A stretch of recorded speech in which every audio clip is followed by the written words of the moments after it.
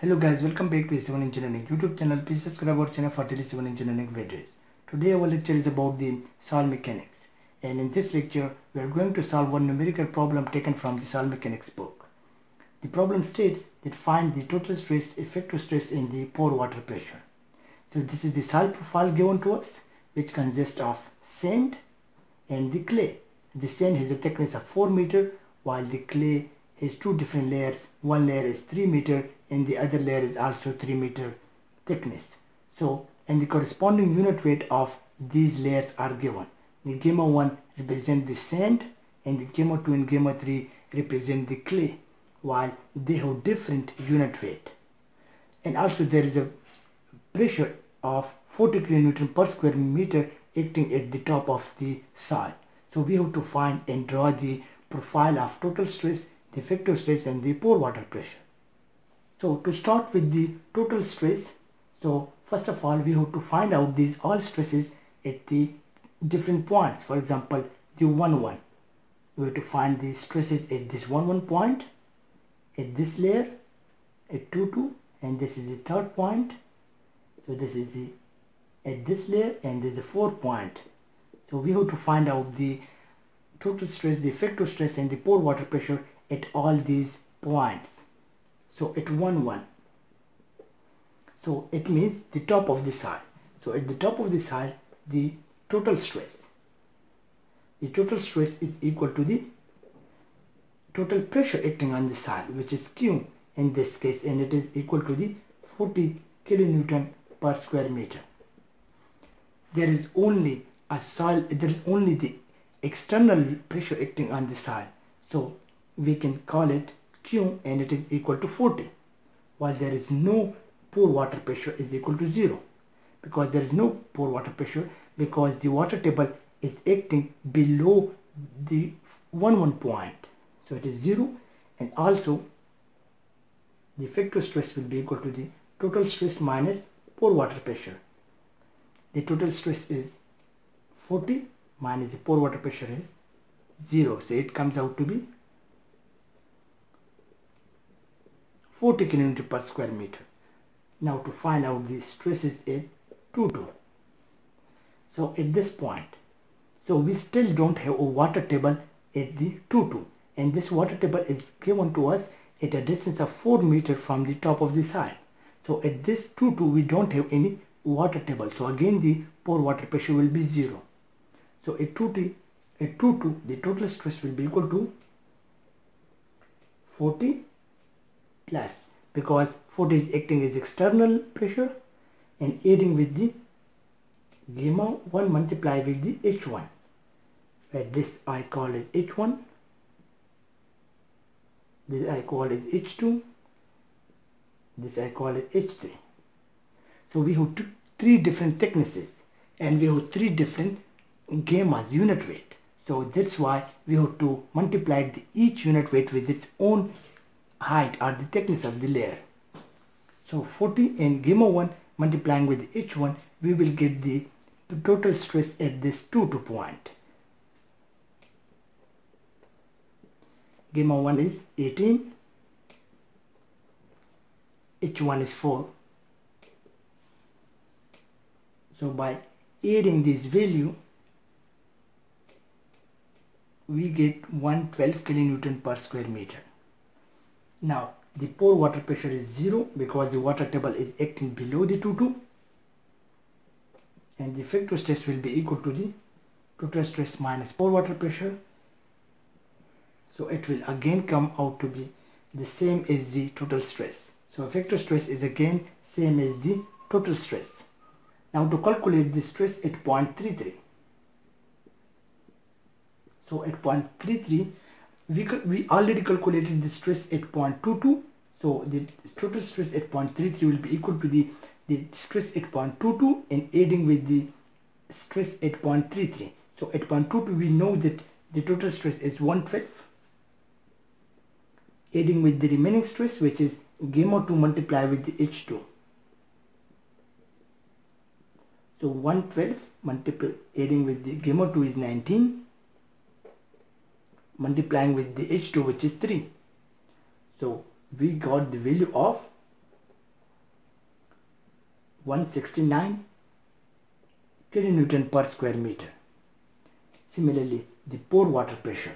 How to calculate the pore water pressure here? In this case, it will be the gamma water multiplying with the H2.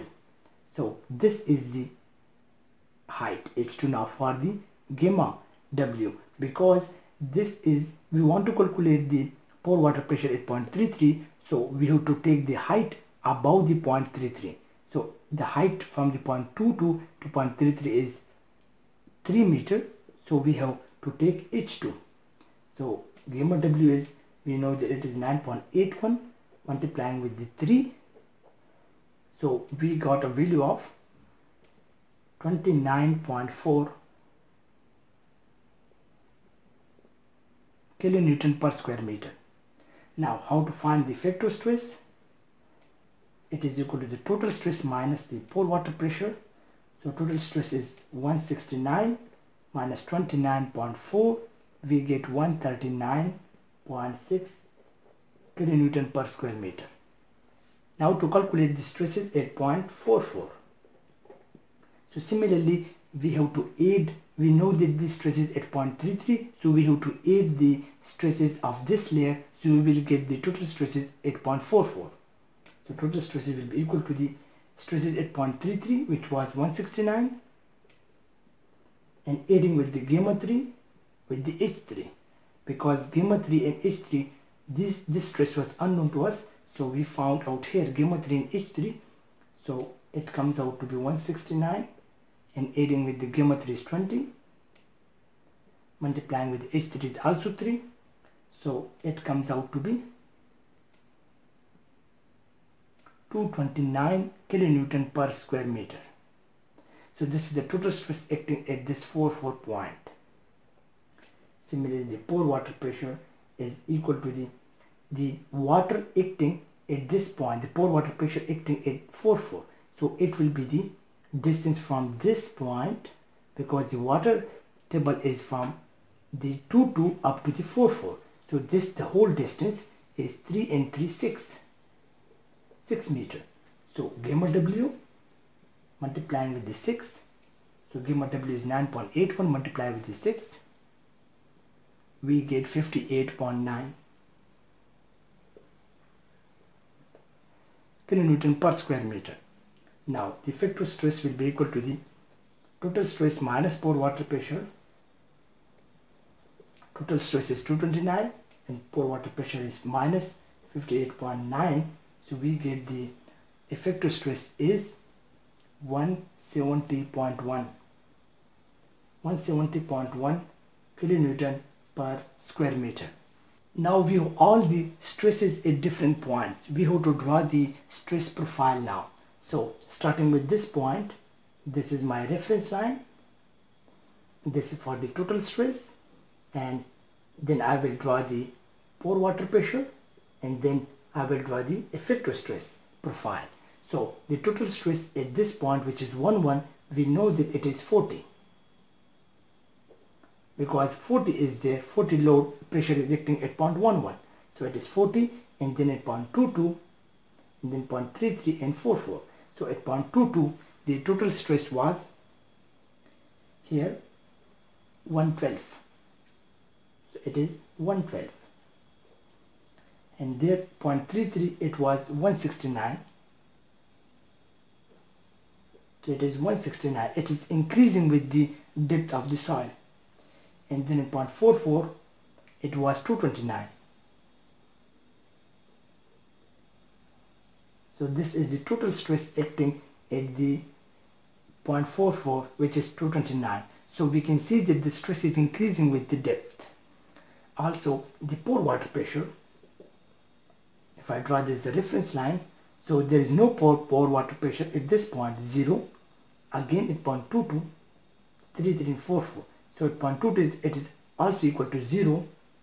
You see here is there is no water table above the 22. So at 0.33, we have pore water pressure of 29.4. So we can draw a line here to, because it is at 33, so it is at 0.33, it will be equal to the 29.4, and then at 0.44 we have pore water pressure of 58.9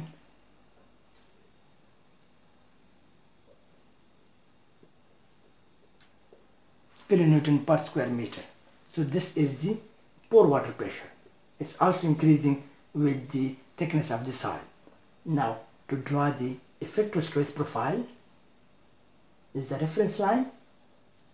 At the 0 point, we know that the effective stress is equal to the total stress, 40, and then again at 0.22, it's again equal to the total stress, which is 112.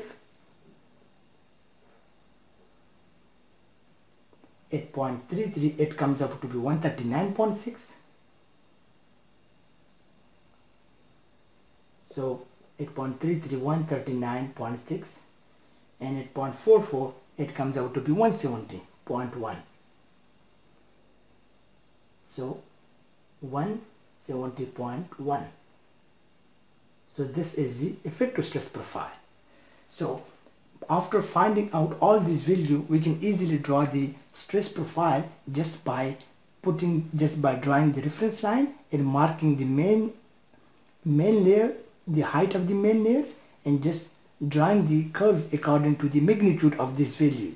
Like 40 is smaller than the 112, so it should stop earlier than the 112 value. Similarly, it's increasing, so our curve should be increasing. So this is the way how to calculate the total stress, effective stress, and pore water pressure, and to draw their profiles. Hope you guys understand, and don't forget to subscribe our channel for daily civil engineering videos. Thank you for watching our video.